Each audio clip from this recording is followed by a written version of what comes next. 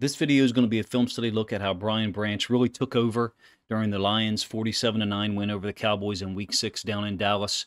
Specifically, once Aiden Hutchinson went out of the game, Brian Branch seemed to almost turn it up a notch, but he played incredible throughout. 2 interceptions, 1 forced fumble, big hit on Dak Prescott on a safety blitz. Those are impact plays, and they show up in the stat sheet. I actually am almost more impressed by a play he made in coverage where he's not targeted and he's not going to get any statistical designation. Overall, Detroit's defense was flying around the field. The film came out really early, and I was able to take a look at it this morning. Branch played at about the highest level I think you can play at for a safety. 2 interceptions, a forced fumble on the sideline. His timing on those punches is perfect. His accuracy as well when the ball carrier is moving. Terrion Arnold had just actually tried to get a strip as well, and then he ends up recovering the ball. It was almost scary to watch how Detroit was flying around the field. There was even a moment in the third and fourth quarter where after Hutchinson goes out, they're still getting pressure on Dak Prescott consistently. That defense showed up. Aaron Glenn deserves considerable credit, if you ask me, even though the Cowboys obviously are a one-dimensional offense. So we're going to take a look at the first interception. I think this is second possession for Dallas. Branch is down here, bottom side of our screen. They're going to bring a nickel blitz with Amik Robertson. I think at some point, if Branch keeps making plays like this, and yes, this ball is somewhat underthrown. I think at some point, if you keep making plays like this, as a safety, that you're going to be avoided. So to a certain extent, Aaron Glenn will be able to put him locations such that quarterbacks say, I'm not going to throw this particular route in that area because that's where he's going to show up. It's a leaping interception that's on a ball that's intended for CeeDee Lamb, essentially a snag smash concept. Lamb is hesitated just a little bit here by the blitz because Robertson's crossing his face and he's going here. Branch is stepping up, so Dak Prescott's reading that as perhaps he's going to be a flat defender. He kind of sits here and then fades back. He can almost play 2 routes in this tight of space down in the red zone. If this were not, inside the 20, then perhaps he's not able to cover 2 routes or cover this much ground. I think that additional to that, what's happening is you got the tight end, the running back on the backside because Aiden Hutchinson is obviously still in the game. It's first quarter. So the Cowboys are planning for that, and Aaron Glenn is trying to counter it by dropping Hutchinson in coverage, bringing Jalen Reeves-Maybin, bringing Amik Robertson through the B gap, and I will give you the end zone angle so you can see it yourself. Very similar to a blitz they used with Melifonwu 2 or 3 times last season, late in the year, and Branch as well. Sick ball skills, obviously that's going to get most of the attention, and I understand that, but Branch, the awareness and the ability to understand and see the routes in front of him, I think is just as remarkable. You're talking about a guy who, in this particular play, is essentially taking away 2 routes from Dak Prescott at the same time. Prescott, yes, he'd like to have that throw back, I think, and put that thing out there a little bit further back towards the back corner. But I also believe that Prescott thought there would be more space there. He didn't think that Branch could cover that much ground, and that's a part of this. I think it's a little short-sighted to just say, oh, it's underthrown. Branch covers more ground with his burst and his awareness at the same time, and then has the ball skills to finish it off. A ridiculous game by him. I don't see any way that he's not Defensive Player of the Week at this point. I really love this play. This is third possession for the Cowboys. We're now into the moment where Detroit is just dominating. He's going to fill B gap, so he's going to fill inside of this edge defender. I think that's Ukwu, but I could be wrong. 13 personnel group by the Cowboys, and I also want to call attention to something that DJ Reader does here. Right in the middle as a nose tackle. I mean, watch him just stonewall this downhill concept. It's duo, fine. There is no, Aleem McNeil too. Aleem McNeil's getting moved a little bit. He actually peels off and helps get involved in a tackle. It is a 5-yard gain, but this is an example, if you ask me, of how much ground Branch can cover. He's a third-level defender here. Here's your second-level defenders. Kirby Joseph's kind of walked up into the box a little bit. And on this base block by the tight end, Ferguson, on the edge defender, Branch is able to get a clear read window into that space. You see a window open, it's a run concept, go through it. Absolutely playing at an incredibly high level, in my opinion. To have him back in this defense levels them up. immediately. Of course, the loss of Aiden Hutchinson, long-term and short-term, is going to impact the Lions' defense. But back to Reeder for a moment. We'll pause it this time so you can see how he gets his cleats and his toes in the ground and just basically hard joints this underneath. So he's created hard joints with his legs, and he's got the base and the hips to hold that spot, make the running back veer back. There's nowhere for him to go front side because Carlton Davis III was there. I think it's a brilliant play by Reeder. I'll have a video out about on him later on Tuesday, later on this week, probably Tuesday morning. So an attempted screen up to the top side by Dak Prescott, where it's covered well, first of all, by the Lions. Second of all, Branch is a half-field defender down here to the bottom side, so he's a safety. And while Anzalone's playing man to the boundary on the tight end and everybody else is locked up in man, you got to have your safety sometimes go clean up things because you're using your inside linebacker, one of them, in man. So when the quarterback breaks contain, there is no secondary contain from a linebacker level because both guys are occupied, meaning Jack Campbell and Anzalone. Here's Anzalone on the tight end, Jack Campbell up on the running back, taking away the screen.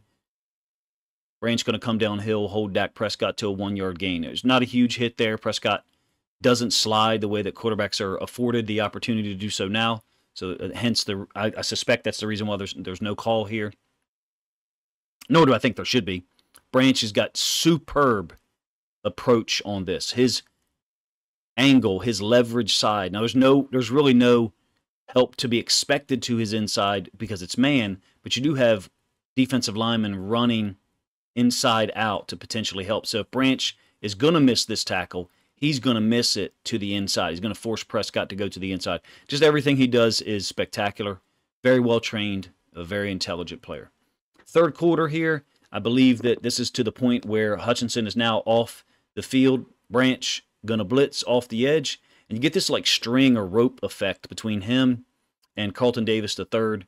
It is a zone response by Carlton Davis III. He's pushing the receiver or releasing the receiver to the inside. I think this is the one where Davis gets like a cleat on the head or something like that. But fake run concept to the top side with the fullback in motion. Branch, not worried about that at all. He's going for quarterback. I love him as a blitzer, which is crazy because he's really good against the run. He's spectacular in pass coverage. He's also great with his ball skills. Shocking when I don't know about you, it was shocking for me when he dropped that interception against Matt Stafford and the Rams in week 1. Forgive me if the video kind of skipped there a little bit. Had some difficulty with my streaming computer. So Branch is really good at this. They used this in his rookie year last season. Off the edge, he's got an explosive closing speed, just like he does when the ball's in the air, just like he does in coverage. He covers ground faster than I think people expect him to. And Dak Prescott's got to get this ball off really quick. It's a 2nd and 9, third quarter. So he forces Prescott to get it off quick. The tight end is actually releasing into the flats. Theoretically should be open. Nope. Carlton Davis III is there to finish him off. Spectacular example, if you ask me, of team defense, number 1. Number 2, faking the blitz with Campbell and Anzalone up the middle. Those guys respond to the running back. Huge momentum swing on plays like this. It doesn't happen necessarily on this play. But when your corner's playing cover 2 over here, basically sitting in the flats on stuff like this, I've seen multiple pick sixes or big hits like this one.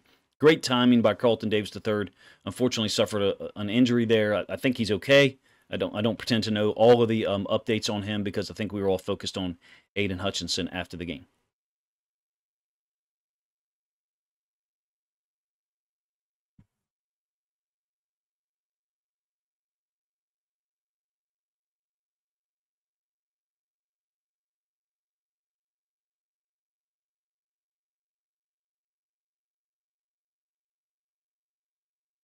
All right, now we're going to get Branch's probably most impressive play, if you ask me. Again, I had a little trouble with my streaming computer, so sorry if you lost the video for a second.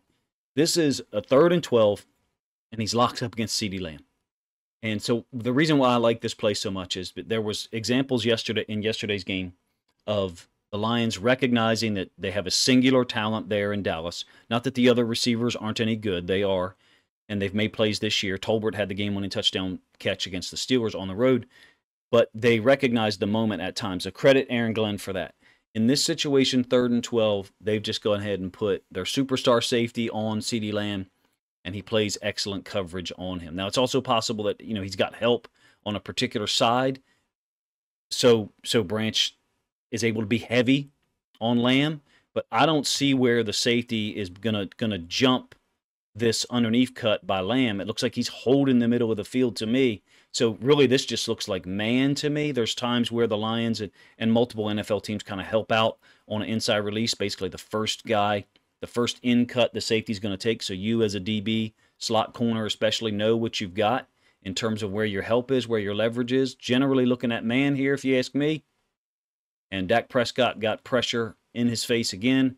3rd and 12, doesn't want to get the ball to Ferguson, perhaps because he thinks the DB, Vildor, is going to close down on him. I think maybe not his most impressive play on the day because he got 2 picks and 1 forced fumble, but to me it's the one that's almost most notable. We're going to go ahead and put Branch, who has great ball skills, great tackler, incredible awareness and ability to read the play and react, and now we're going to ask him to cover one of the best receivers in the league. Of course, Dak Prescott and CeeDee Lamb seem to be having issues at times in 2024. Nonetheless, I think it is a very impressive play for Brian Branch to turn in. Terrion Arnold actually tries to punch this ball out on the completion to, I think it's Flournoy, and then Branch comes in and actually does it for him. Sick play. Turnover-worthy plays are always going to change the tone and tenor of the game. Brian Branch seems to do that way more often than other people. Use it when he's used as a blitzer, when he's used in coverage, when he's just around the football. To my point that I said earlier on the first interception on the second possession, I think that if Brian Branch keeps playing like this, you're looking at a situation where quarterbacks avoid him altogether and teams try to get their best players away from him. I don't know if we're there yet, but I'm just based on the game yesterday. If he throws up another game like this one next week against Minnesota, that's the type of reaction that I would have as an offensive play caller, trying to basically get away from a guy who's just destructive at all 3 levels of the defense. Whenever the football's around him, whenever your best player's around him, whenever your quarterback's around him, you just want to stay away from him. Finally, his second interception, basically sitting in the middle of the field here. It kind of reminds me of the dropped interception against the Rams a little bit, such that the ball is just really up for grabs. I think we are 13 minutes left in the 3rd quarter. I might be wrong here. Perhaps I've got the quarter wrong. Maybe it's 4th quarter, but either way, Dallas was going for it on 4th down in their own end at home early with a lot of game left. Let's do it that way. If it is 4th quarter, 13 minutes left, something like that, you're going for it like that's how dominant Detroit's defense was. Brian Branch was really at the forefront of all of it. Another situation where they're playing man, and this goes to my point with the previous play. Now Branch is the free safety. This is CeeDee Lamb. So they've got Robertson, who I thought played very well, and Kirby Joseph essentially bracketing, doubling CeeDee Lamb, taking him away as an option. Dak Prescott goes the correct place with the ball. Ball's a little bit overthrown, but there's pressure in his face. Aleem McNeil was amazing yesterday. He is a force. I also like the restraint he shows. Basically, he just fronts up Dak Prescott here, and he isn't trying to get a big hit or do anything that would draw a penalty. So in terms of saying, yeah, well, Dak Prescott's got to hit this throw here, there is immediate pressure on him by Aleem McNeil. And so Prescott sliding to his left. The ball was, obviously quite high in terms of an accuracy or location standpoint. So Branch gets an easy one here, kind of makes up for or tries to make up for the drop against the Rams. Unfortunately, unable to take it to the house. The end zone angle is really cool of this one because you see him kind of slalom running through Dallas's offense, through their offensive line. In fact, I think you get a little bit of a better idea of the pressure that's on Prescott as well from this perspective. The end zone angle, I think, is always helpful. Yes, the throw's high, and so Prescott will be downgraded for that by different rating services. But the pressure that the Lions put on, how often they were in his face, how often the DBs were making routes difficult for these guys. I don't know of a better defensive performance. I'm sure there have been in the last year plus, or year and a half plus. How they finished the win streak. I guess maybe Jacksonville, 2022. The Jets on the road. The win in New York late in 2022, the Brock Wright game, the game-winning touchdown on the 4th down play action pass.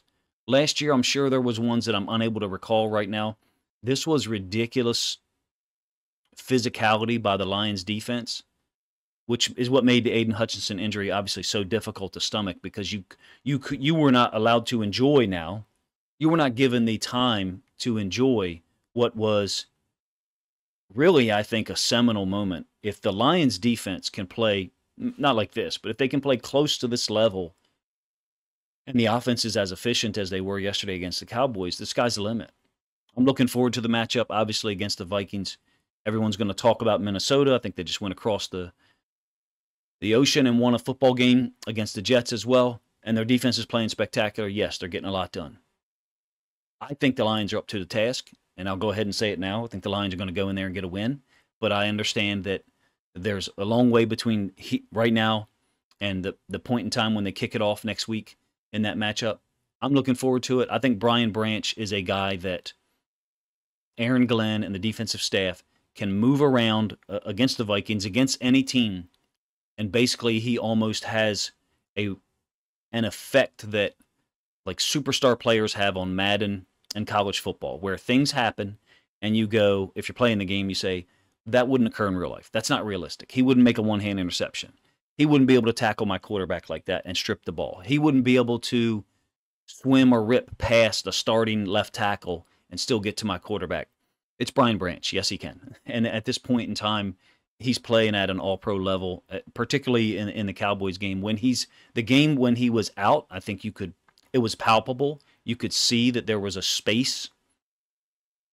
There was a level of force that was not brought to that game from the safety position. Not that Kirby Joseph isn't playing well. He's got 4 interceptions. Amik Robertson, I did a film study video on him about a week ago, and I think he's great in coverage so far this year. Has there been times when he's been beat? Yes, but from a nickel or slot corner standpoint, Amik Robertson's playing at a really high level. Brian Branch is doing pretty much everything and anything that the Lions coaching staff ask him to do on a play-by-play basis, and that changes from snap to snap. It's ridiculous, and the only other guy in the NFL, and I've said this before, that I can compare it to from a ceiling standpoint, meaning the depth and width of how he can impact the game from the safety position, is Kyle Hamilton. You guys let me know what you think of the plays that I picked to show Brian Branch's impact, how well he played in Detroit's utterly dominant 47 win over the Cowboys in Dallas. Appreciate you guys' time. If you think other Lions fans would enjoy this film study video, please consider grabbing a link to it, sharing it out on social media so other Lions fans can enjoy it as well.